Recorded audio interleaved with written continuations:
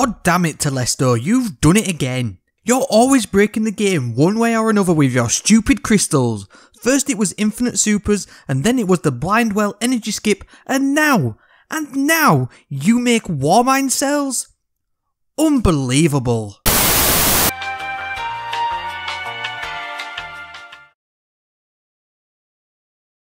Despite Telesto's infamous history of game-breaking nonsense, this is not actually one of their moments. Today, the most broken exotic in Destiny ever is now finally combined with the most broken set of mods in Destiny 2 to make Telesto cells. This build has got everything you'll ever need for a perfect all-round build with tons of increased damage output with multiple buffs and debuffs. Unplanned Reprieve is the exotic perk on Telesto, where fusion projectiles attach and detonate with a delayed explosion. Harbinger's Pulse will also auto-reload your kinetic and energy weapons on multi-kills too. It's the delayed explosion we're taking advantage of here though, as this will create Warmind Cells thanks to Warminds Decree seasonal mod. Any void splash damage final blow can create Warmind Cells with this one. This works on the same principle of all Warmind Cell mods, where 5 such kills will create one, and it's super easy to pull off with how explosive Telesto is at taking out multiple enemies.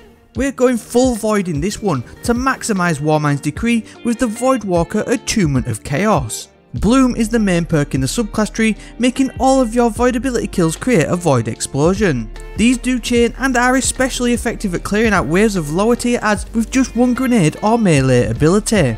Chaos Accelerant allows you to overcharge your grenade ability too, making it last longer and deal more damage. The Entropic Pull melee will also grant you grenade energy too, and lastly, we all know about the Slover Bomb, but it too will also create Warmind Cells, so don't forget about using it when you need to.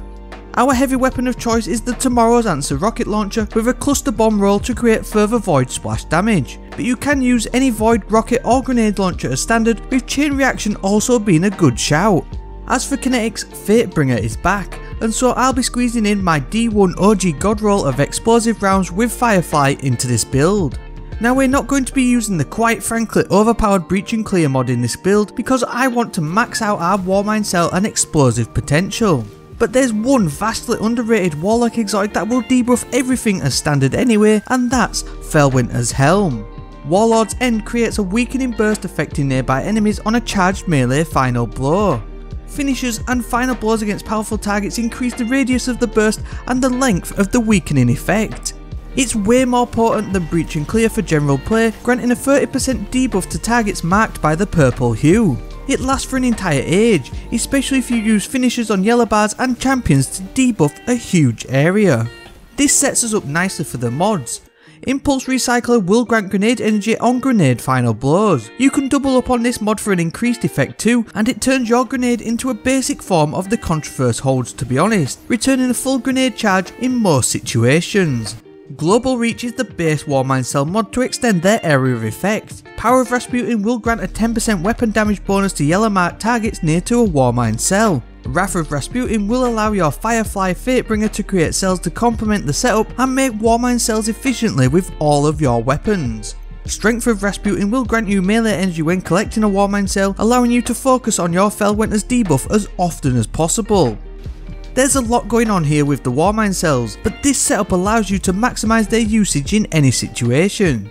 All of your abilities and weapons have the chance to create them easily in combat, then you can simply either blow them up if you wish, or use the increased damage output allowed by Felwinter's Helm and the Power of Rasputin. And lastly, if you're done fighting everything or want to refresh your melee ability, you can just collect it with the Strength of Rasputin mod.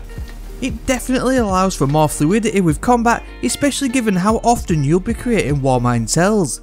Don't forget to use Fusion Rifle Ammo Finder, Reserves and Scavenger mods where possible.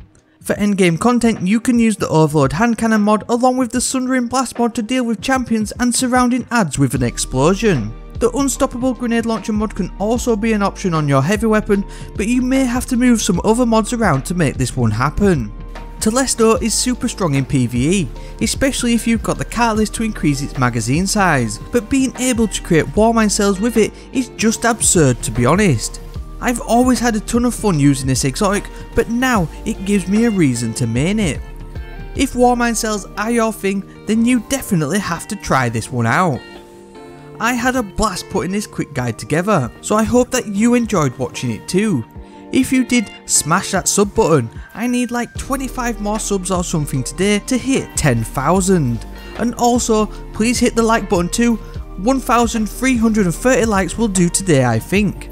Join the Discord server if you want to discuss this further, links are below, but that's it for this one. So on that, and as always, thank you very much for watching, and I hope to see you next time.